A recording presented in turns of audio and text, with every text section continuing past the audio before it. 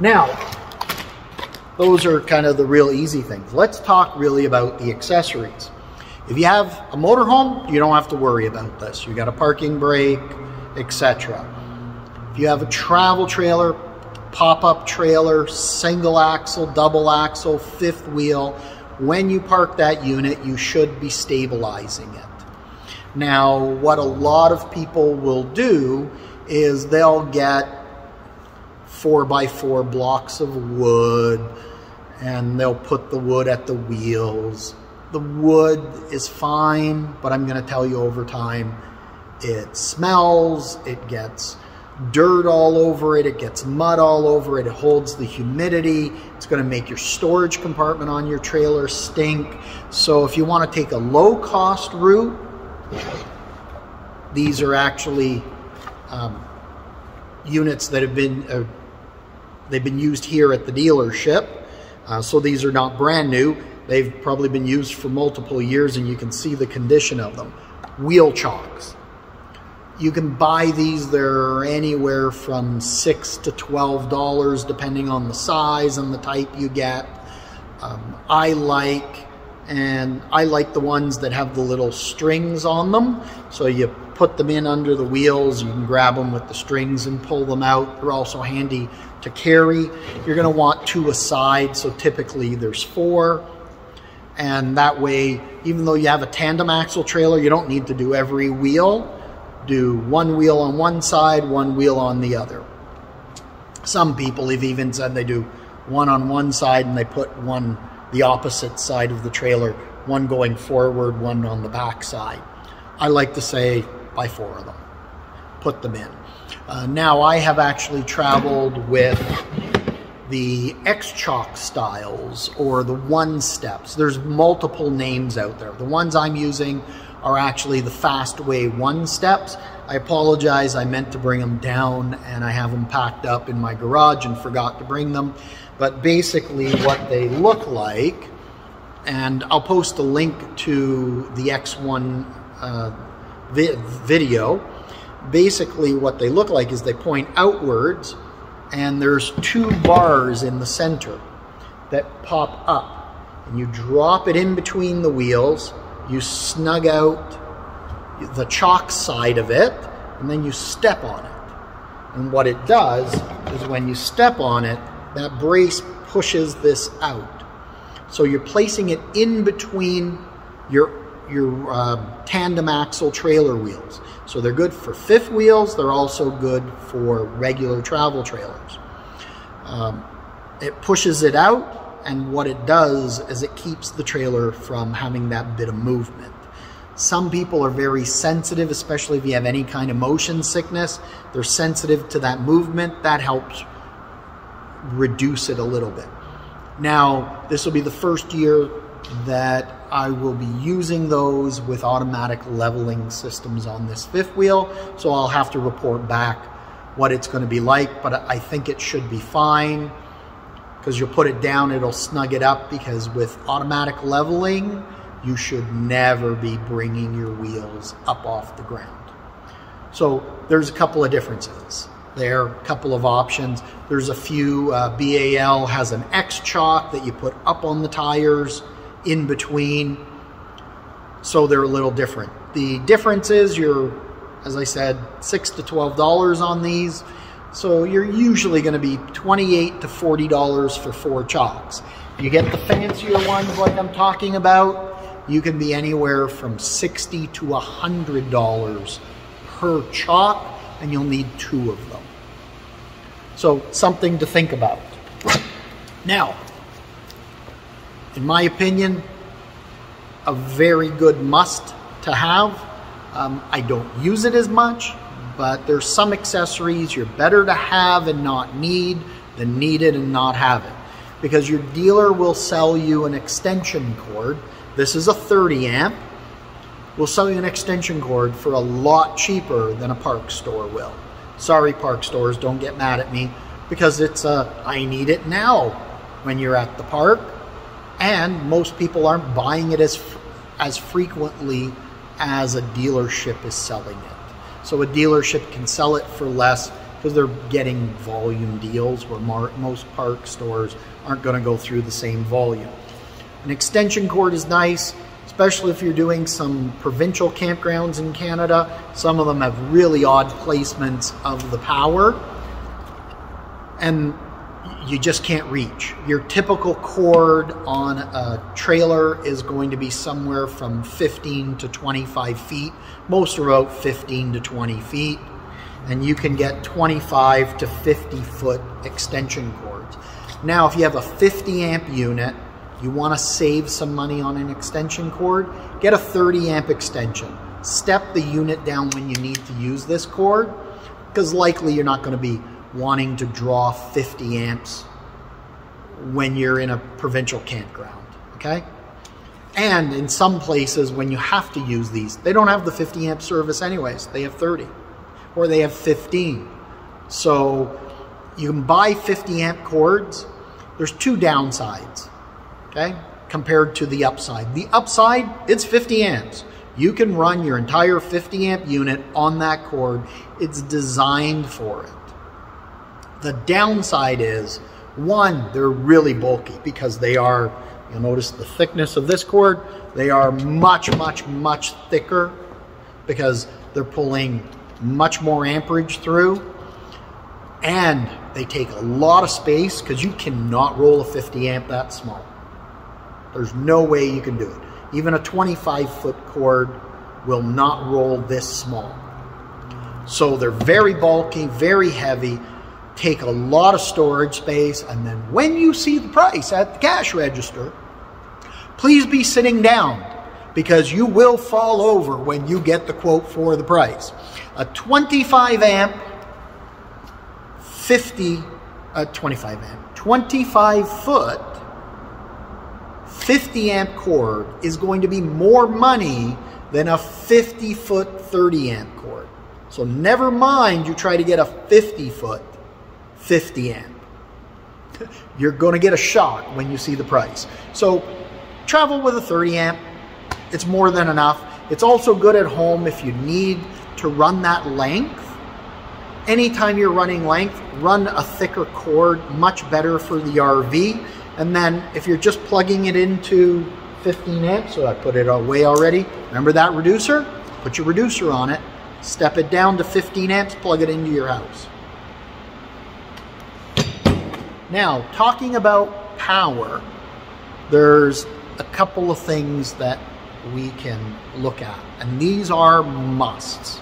So, extension cord, you don't have to have it. I've had a lot of people say they think about it and they never buy one because they go years and years and never need it. So this is a maybe on the list. Toilet chemicals, an absolute must. Your starter kit, an absolute must. Your Max Air, maybe. I think it's a must, but it could be a maybe for most people. One thing that is an absolute must that we're now going to talk about are surge guard. You just spent a whack of money. I don't care if you're spending $18,000 to $25,000 on a pop-up trailer, 25 to 30 on a single axle trailer, whether it's a teardrop or a regular single axle, or if you're spending $30,000 to $100,000 on a travel trailer, $50,000 to $200,000 on a fifth wheel, or $150,000 to $1 million plus on a motorhome. Surge guard is super important.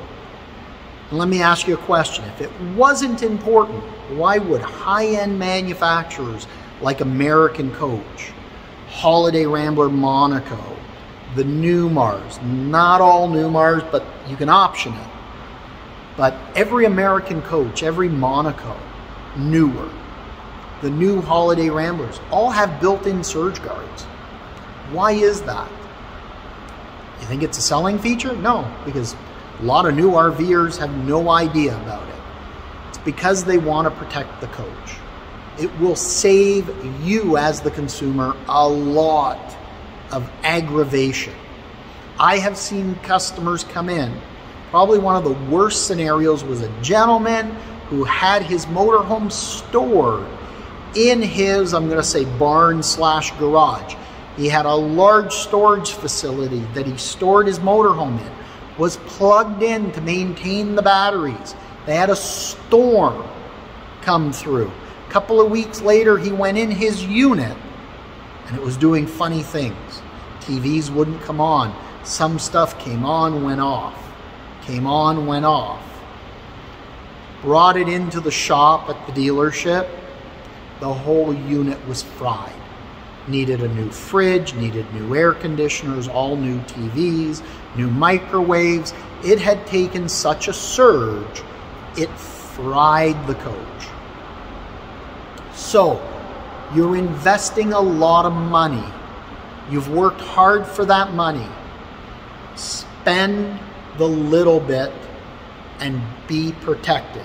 Now, what I'm going to do, I think rather than bring the phone to it, I'm going to bring you the units. There are typically a few different style units. I like the TRC Surge Guard. Had a lot of luck with them. Been very reliable. So I'm going to show you a couple of units in the TRC line. They typically have an entry level, mid-level, and a higher end Surge Guard.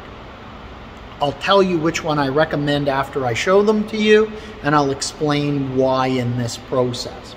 Now, the entry level one, they don't carry. Bella Vista doesn't carry.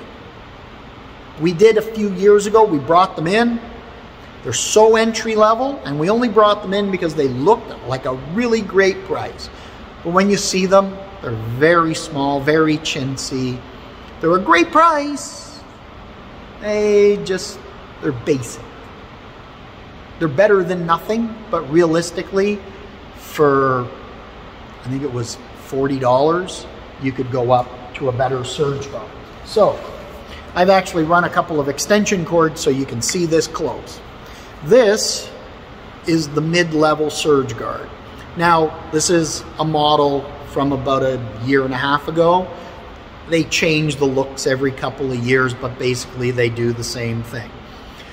The Surge Guards will typically come in 30 amp and 50 amp Surge Guards. Today we're going to show you 30 amps just for simple ease of use. They're basically the same, other than the end is going to be different. So 30 amps is going to have a 30 amp plug that you're going to plug into the post, and a female 30 ends side that you're going to plug the trailer into.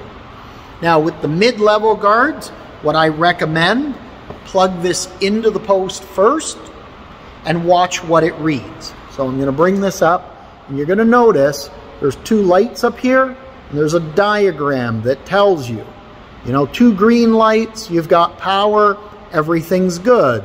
You got an open neutral if it's green and white.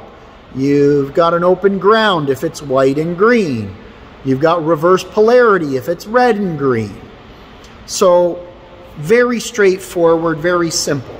Now a lot of customers will ask me, well, if I buy this, but I don't know if I need this because I'm going to a campground and they only have 15 amps as the campground I'm going to be at. So what do? I can't get a 15 amp one.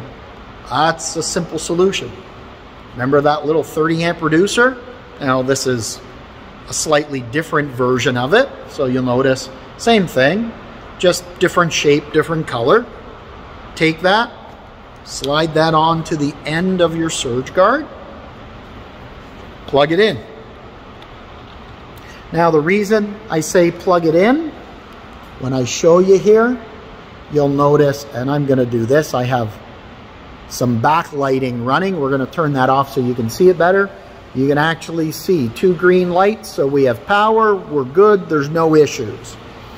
That's why I say plug this in first. You're going to plug it in, and of course this is our post, right? You're going to plug it in, and then it's going to tell you if it's okay. Now plug the trailer into it, if it's this one.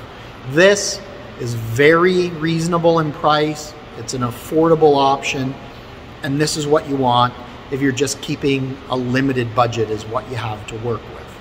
Now realistically, there's another option. And so we're gonna reach over here, and what we will do is we're gonna plug this in.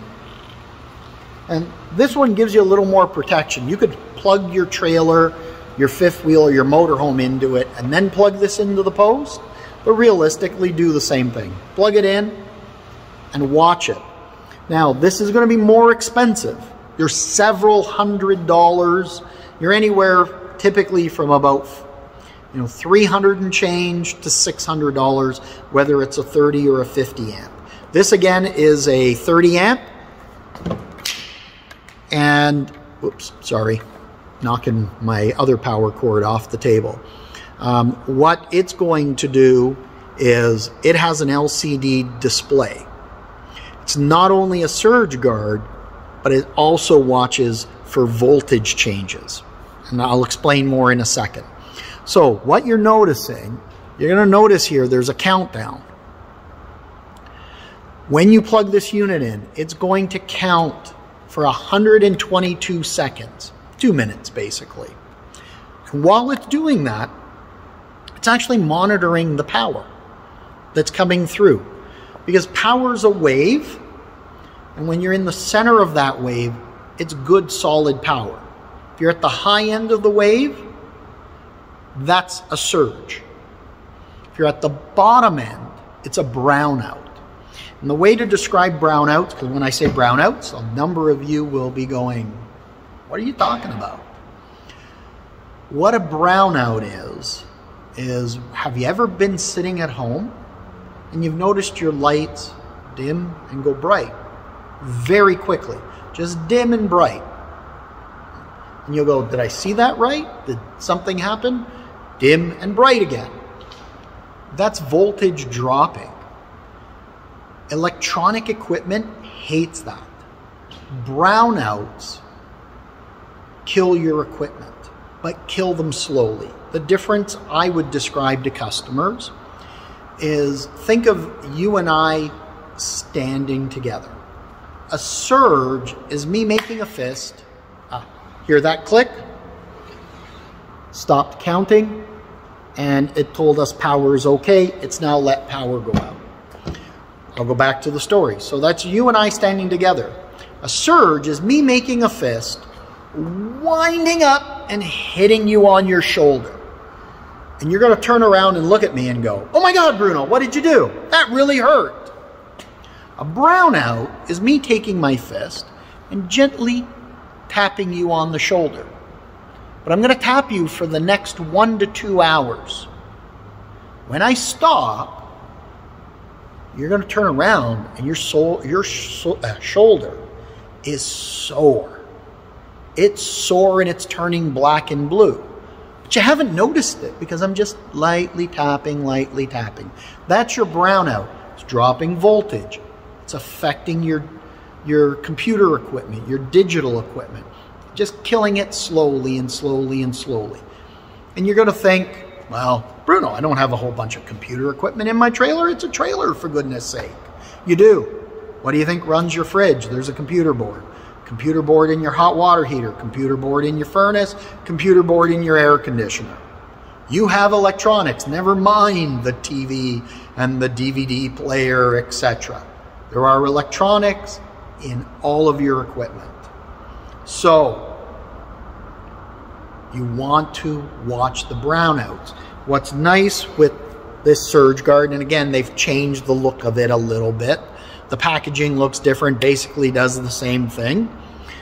What happens, and I've been there, where I've been camping, someone came in, plugged into the post that was set for both sites, and all of a sudden, I was in a motorhome.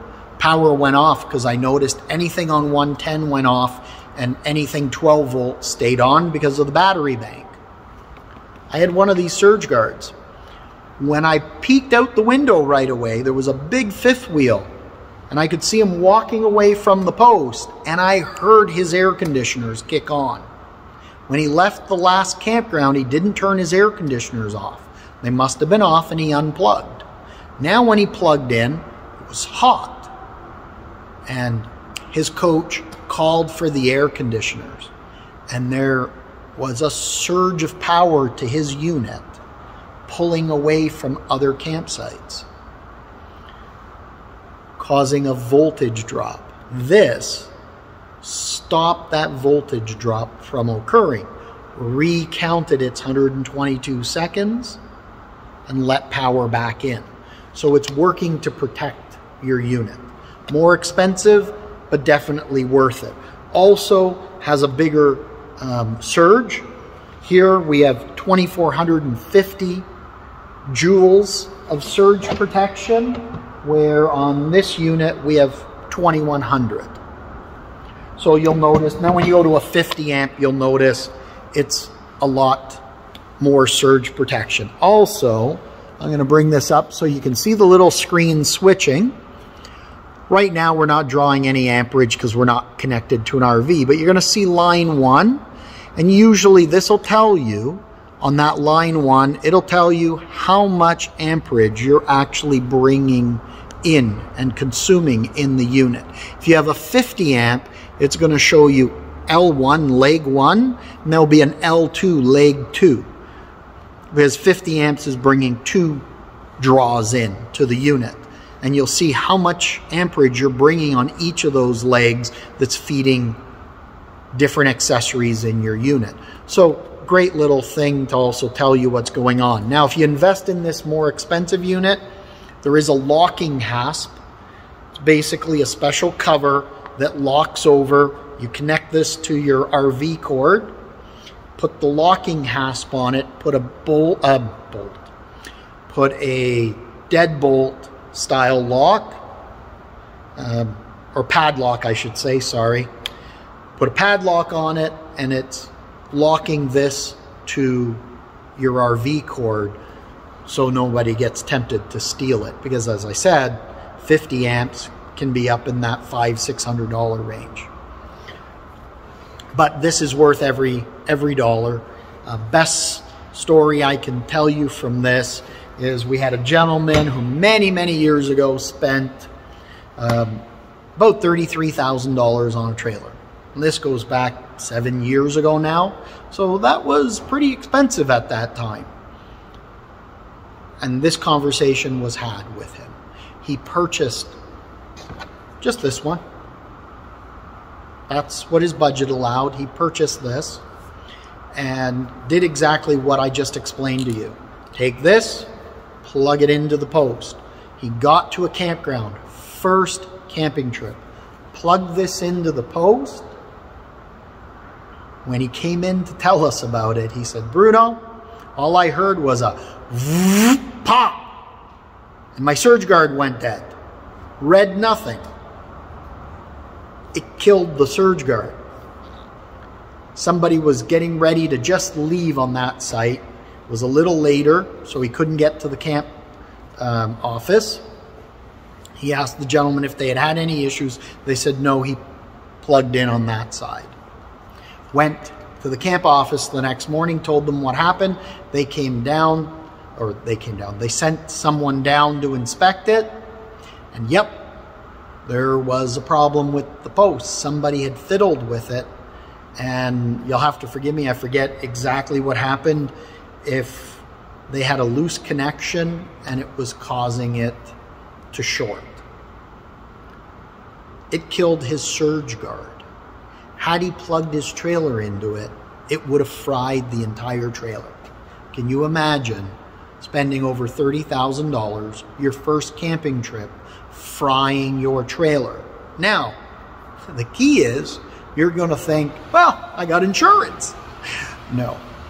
If you have a lightning strike and a surge because of a lightning strike, a number of insurance agents or insurance coverages will likely cover you. Check your coverages. If it's from being plugged in, you're not going to get covered. It's not the campground's fault either, because the little contract you sign when you rent the space says it's not their issue if you have an electrical problem.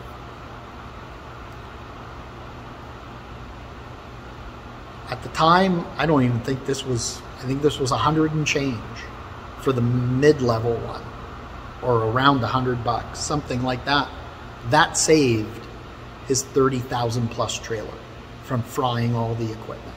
So definitely a must in my books.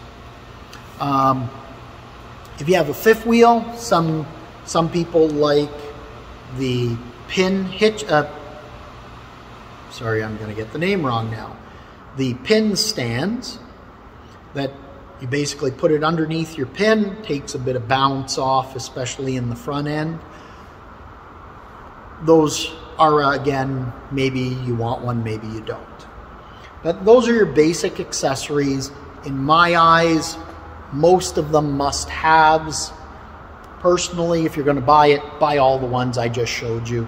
You'll have a much better camping experience. So let me know some comments of what you thought about this video, if you have any questions about the accessories, and talk to some RVers and they'll tell you what they find handy. Now, don't get me wrong, there's a lot more accessories you can purchase. Camping mats, I recommend that. They're a great thing to have, give you a nice clean space to come in and out of your unit. But we could make a master list super long.